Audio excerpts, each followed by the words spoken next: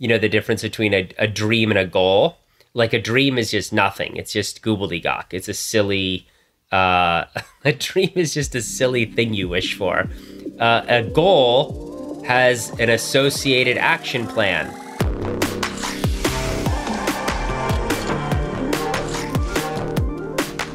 Hi everyone, this is Jason Marc Campbell. Welcome back to the Selling with Love podcast. Now, I have a man who's just put together a book with a few of his co-founders that has absolutely blown my mind. It's one of my favorite books I've read in a long time, really getting you excited about the startup story of people that are just crazy enough to believe in an idea and not just settle for the small things, but really make huge, big plans and transform lives in the process. Author of Make No Small Plans, I have Elliott Bisnow, who is here, co-founder of The Summit, building a diverse and inspiring community of passionate, generous people.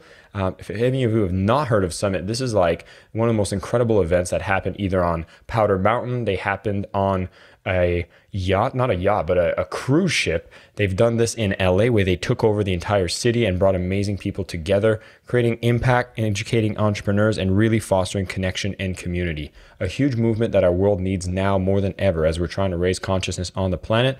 I have the one and only Elliott Bisnow with me. Elliott, welcome to the show. I'm here, Jason. Here we are. Let's do it. I had to start like, I don't think you're sane. I think you're a little crazy. I was going through your book and some of the first things that happened, like the amount of conviction, boldness that you had to take on at the beginning of your journey was absolutely mind-blowing. And I just want to start from there, which is an interesting place to start, which is, can you start a business with big plans without having a little bit of crazy within your soul? Well, I think the first thing is that not all risk-taking is the same. And you can't just categorize things as you're either taking a risk or you're not taking a risk. And I think the risks that we took earlier were more reputational risks. I think, we did start quite small. Like our first event was 19 people and the entire budget was $30,000.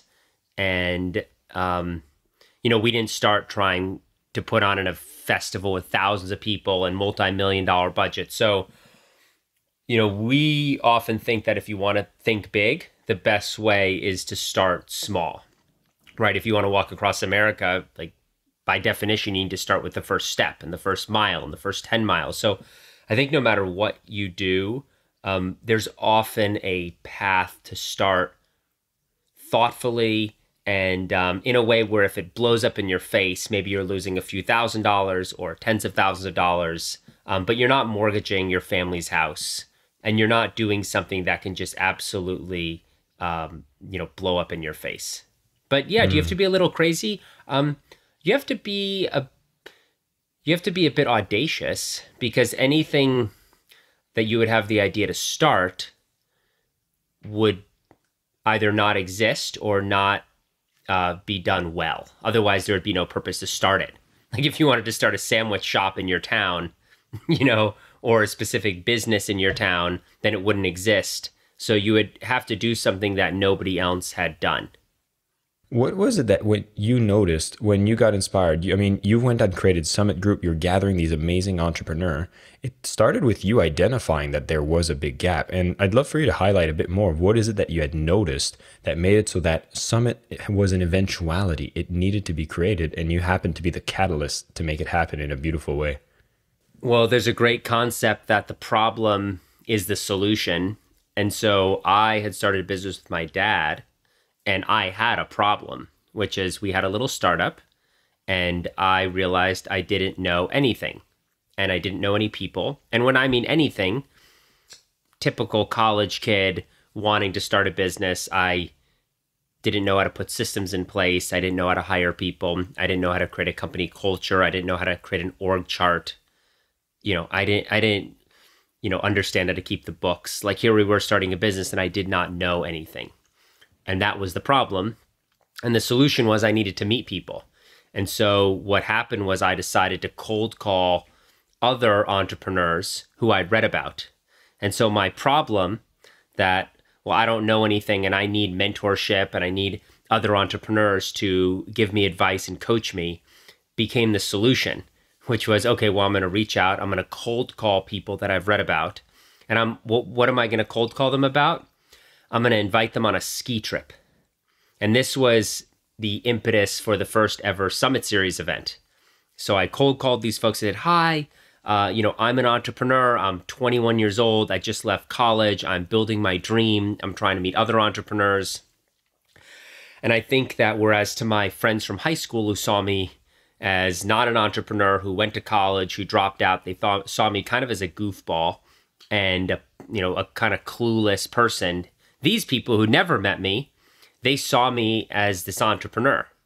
And the other interesting thing, Jason, is when I called entrepreneurially minded people, they were willing to take a bit of a risk and go on this trip that I invited them on. So that was it. I had a problem. I was 21. I wanted to start a business. I didn't know anybody. I cold called people I read about. I offered to pay for a trip for 20 people to go skiing. People started saying yes. I got some sponsors that I cold called as well to cover part of the cost of the trip. And we were off. That was the first Summit event. It was such a fascinating journey. And I think you do quote in your book how sometimes you have to go with ready, fire, and aim. And it feels like one of the first things you've done really well whenever you were putting on these events, especially at the beginning, is you would personally take responsibility of doing these cold calls, doing the sales that needed to happen, whether it was to bring the guests to the event or to raise money from the sponsor. And so it seems like the sales aspect was something that you already had familiarity with. And I'd want you to talk more about, what did you have as a background in sales and how important was that to the success of everything you've created? Well, I had no background in sales, and there were a couple of books that I read that definitely changed my life when it came to sales. There was a book called Question-Based Selling, that the key to sales is asking questions. And I think when I got into selling, I just talked all the time. And when you ask questions, it's not so much as a tactic. It's that if you want to sell someone something, you actually need to know what they want to buy. You actually need to understand, why are they in the toy store? Well, what are they looking for? How old are their kids? What's their, budget? I read a book called Secrets of Great Rainmakers, which was a really simple book. I think it was by Jeffrey Fox. What does the great salesperson do? They wake up every day, they clap their hands. They're excited to get no's because then they actually know who they can continue to reach out to. So they are not afraid to ask for the sale. It talked about a lot of the principles of sales. And then I just had to hit the phones, and I learned quickly that cold calling is a really terrible way to make sales, and that there are a lot of techniques like warm calling, where you can kind of, send emails ahead of time, letting them know that you want to reach out, or ideally getting introductions and asking folks who are interested in your product, oh, you're already coming to my toy store. Are there other, people you'd want to bring to the toy store?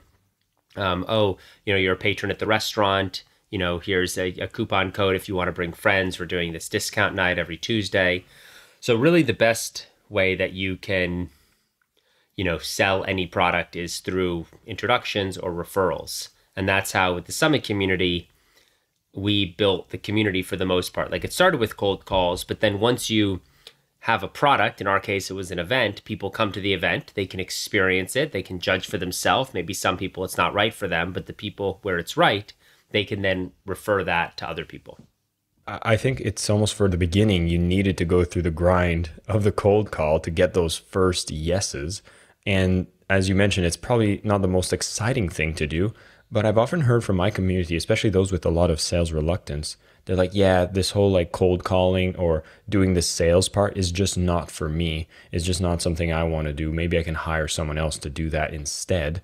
But you've kept your hands on the pulse quite closely. And I'm wondering if you feel like this is a necessary for someone who's in business, or it's actually something you feel could be actually delegated out if you feel like it has nothing to do with you. Well, sure. I mean, you could and you should delegate and assign responsibility to people who enjoy those roles. Like, if you like writing and you're more introverted, but you're a brilliant copywriter, you probably shouldn't be cold calling. And if you're great at sales and you just wake up every day and you find it riveting, to be on the phone with all these people and you're not a great copywriter, you should probably do the cold calling. Again, we really quickly realized that straight up cold calling is not a very good idea. If you are going to cold call or send cold emails, you need to very thoughtfully reach out to people who will reply. And where cold calling and cold emails can work well is reaching out to someone who's actually a peer. You, Jason, Marc Campbell, reaching out to another podcast host that you don't know. Somebody, who's kind of at your level in your peer group. Me, Elliot, event producer, reaching out to another event producer at my level. Hey, I'm Elliot. I produce events. I really wanted to meet you. Here's some press about me. So I still do cold call and mostly cold email all the time, but it's really people who are my peers. And I think what's extremely difficult is just cold emailing some CMO of some big brand, trying to, close some deal, right? Or, us trying to cold email a big speaker to get to summit. Like, they will never reply. So I'm all for people cold emailing and cold calling, but it really has to be for your peers. Otherwise, it won't work. It's 1 in 1,000. It's a total waste of time. Summit's grown. It's got some of the best speakers in the industry, the most amazing event. And for someone who used to run the events out at Mind Valley, we throw up A-Fest, and that's one of the big events on our side. Summit is the other holy grail I find in the event space of doing something absolutely magical. And in your case, you actually got together with a few of your friends and people you've met that have become your business partners. And I wanted to understand, how was it for you making the decision to bring on partners as opposed to employees at those early stages of the business? Yeah, it was also a big deal for me going to events early in my career as well. Huge game changer. I went to the first ever Awesomeness Festival. And I actually saw a speaker there, Sean Stevenson, the 3-foot giant, who we became friends and changed my life and spoke at Summit. And so I've always, taken my hard-earned money and invested it in things that could impact my personal growth or my business development. So I would go and spend my money on events. I've, bought tickets to the TED conference before. I've bought tickets to, music festivals. I've been to Burning Man. We own a ski resort, Powder Mountain. I've, bought ski tickets and skied at lots of ski resorts. So I'm definitely a big proponent of, spending a thoughtful amount of money. Don't go crazy, but, whether it's on books or events or, getting a flight somewhere to tour a company that does something that you're inspired by. Maybe you want to buy a bunch of residential real estate and you get a connection, fly to a different city and meet someone and see what they're building. I think to answer your question, I've always enjoyed having business partners. I would find, going to play golf by myself pretty boring. Even though I could, or going on a bicycle ride by myself, just in general, I don't love spending lots and lots of time by myself. I spend a little time, or going on a 2-week trip. Do I really want to go solo? Not really. And then a business is just the most complex, difficult, up and down thing you're going to spend a decade of your life on. So to have no true partners, I think is challenging. I think some people's personality types are just not right for partners. I also think people become your co-founders and partners at the beginning. And, you can definitely have people who are employees who are just as valuable as your partners and your co-founders, and you trust them just as much. But I think, when you start the business and it's the very beginning and, nobody believes in your idea, there is something special about that initial group that rolls up their sleeves and goes to work building it for you. And, it can often be really hard to even hire employees for a couple of years.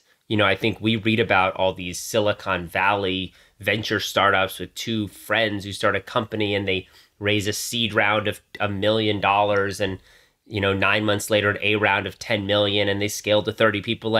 That's definitely not reality. And that is not my reality. Our first company I started in college, it was just me and my dad. And then, it's 9 months later, a friend I knew from tennis, started doing our tech work. And someone else I knew from tennis started helping with sales. And someone my dad knew helped doing admin stuff. And it was like, a year, year and a half. I just had a few people, and with Summit, it was just me and my co-founders for a couple years.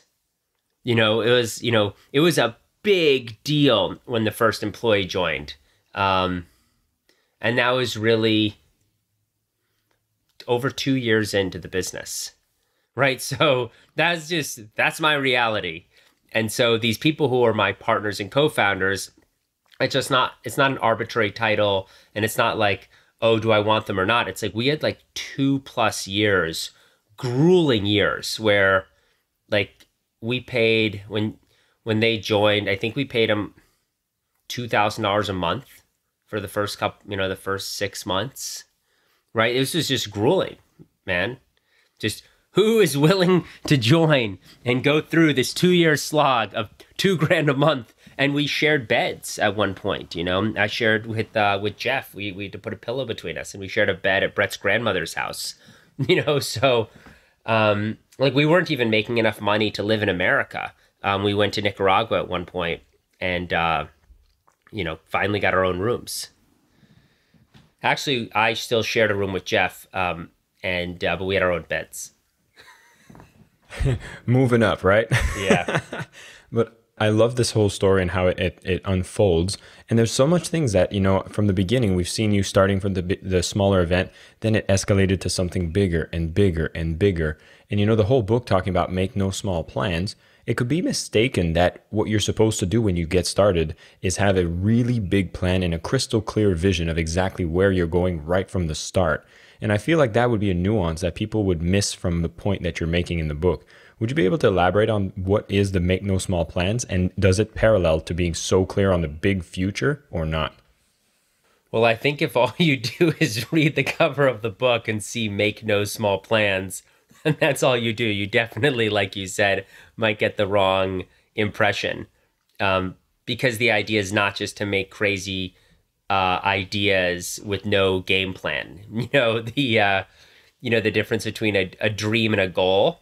Like a dream is just nothing. It's just gobbledygook. It's a silly, a dream is just a silly thing you wish for. A goal has an associated action plan. A goal has an associated action plan. And I think the idea of make no small plans is to really step back and look at your life and think about, what are the plans that you want to live? It's certainly not a book about starting businesses. It's not a book about having tons of employees. It's a book about objectively looking at your life and saying, like, what was the plan for my life? Was my plan to teach? And why am I not doing that? Was my plan to write a book? Was my plan to become an artist? Was my plan to just, learn how to play guitar? And I never made that big plan. Was my plan, did I always want to start a nonprofit? And I just never did that. Did I want to start a music festival and I never did that? I mean, I think we're all so different. And so to be able to objectively look at your life and just ask yourself, like, what was the big plan that you wanted to make? And look, I think our story, Jason, it's just very relatable. It's like 4 guys, 2 of us, including me, did not graduate from college. Our business is very easy to understand, putting on events, building kind of, a new age business festival type conference that didn't exist, right? There were all these kind of boring business conferences on one end of the spectrum that went from, 8 a.m. to 4 p.m. and they ended. And then there were, big music festivals, drugged out music festivals, and nothing between. So the idea to build, events for a new generation of entrepreneurs, like, it's just a very simple, easy to understand business. And our story is simple and easy and relatable. And so I think we use the lens of our story to show to people how, they can objectively look at their lives and make their own, their own plans for where they want to go. I love that. And one of the things I want to bring up is throughout the book, like every single chapter, the whole thing, I always feel like I'm left on that last episode of Lost where there's such a cliffhanger that I need to keep going. So I will give a warning to anyone who goes out and picks up a copy of this book. I will put a link in the show notes, and I would highly recommend it if you want to learn a ton about building this business, building something incredible, not making small plans, having big visions, and realizing what aligns when you think bigger. But every end of chapter, there was something stressful, crazy that was happening. And it seems like this is something that has happened many times. And I was just thinking about what kind of emotional resilience was required, or at least a mindset, belief mindset that was required to go through all these different challenges, like something like raising millions or tens of millions of dollars with a 1 week deadline. I remember was happening when it came to buying your Powder Mountain ski resort, which was a crazy plan in itself as well. And I just want to know, how important did you see your own mindset, the mindset of the team, or anything that really helped you keep pushing, even though it seemed like things were hopeless at so many little stages, when it all came together beautifully at the last minute? Well, this is why it's so great to have partners and people you really trust, because I think, partners are people who can stand shoulder to shoulder with you and really help lift you up. And, I think we would have just a lot of stress, even when we did everything right, when the event is finally coming together. But, 750 people are showing up in 24 hours, and speakers are canceling, and musicians are canceling, and, venues are getting rooming lists wrong, and we're losing things, and things are delayed in the mail. And no matter how right it would go, it would be very hard. I think with a live events business, right, we'd only have a couple events a year, sometimes just one event a year, right? It felt like the Olympics, where you train for 4 years to get to run the 100-meter dash, and you have 10 seconds in 4 years, and, we would have one event a year, and, sometimes two events. And then that was it. And there suddenly everyone was coming, and you could feel the energy of the days before. People are canceling, new people want to get in, rooming changes, and it's like drinking from a fire hose. And, it's not the kind of thing you want to be doing alone. You want to have partners that you can be open with and transparent with, and who can help you get through the challenges. And you can really, win with them, lose with them, but ultimately move forward with them. I feel you. I mean, as I mentioned, I was part of the events team at Mindvalley, and we were leading some crazy new things as well. And I think those are the people I've bonded with the absolute most. Like, going through those challenges together just brought us so much closer. And even though I left Mindvalley, I still keep in touch with everyone on that team, because we've went through things we wouldn't wish on others in the process of putting together some crazy events. And, I think I appreciate what you're saying about not having to go do it alone, whether it's with co-founders or with at least a core team where you're in this together, you're going through the grind. I don't think events ever happen flawlessly. There's always something crazy, something magical that happens, but it seems to pull together in a way that, creates the story for the next one. And I definitely appreciated that by going through the book. I wanted to see, since this book actually ends, I believe it's around 2013, and that's almost 9 years ago, or if it's more than 9 years ago. And I'd be very curious to know, from that moment where the book ends, you guys just acquired a ski resort, Powder Mountain, as the home base for Summit. And I know there's been tons of things that have been happening in the last 9 years. And I'd be curious to know if there's some new lessons or things that have happened since the end of the book, and that you've discovered as a lesson up until now that you feel would be important to share for anybody who's going into business, doing this kind of startup, whether it's in events or not, but just going out and making a big plan of something crazy. Well, look, first of all, writing a book was amazing. And for anyone thinking about writing a book, I cannot recommend it highly enough. You don't have to have a publisher. Just writing a book is incredible. And I think figuring out the structure of the book was also a blast. That took months and months. But when you actually think about how different books are written, not every book, and in fact, most books are not just memoirs of this, unless you're a really famous person, you don't just write a memoir. And even like Jason and I were talking about this book, Shoe Dog, about the founder of Nike. That book is about the early, days in high school, in college, just out of college, making the Nike sneakers, with his family's waffle iron in their garage. And it ends in 1981. Can you believe a book about Nike just came out and didn't talk about the 80s, the 90s, the 2000s, the 2010s? Like, he skipped the last 40 years because the early days are so fun.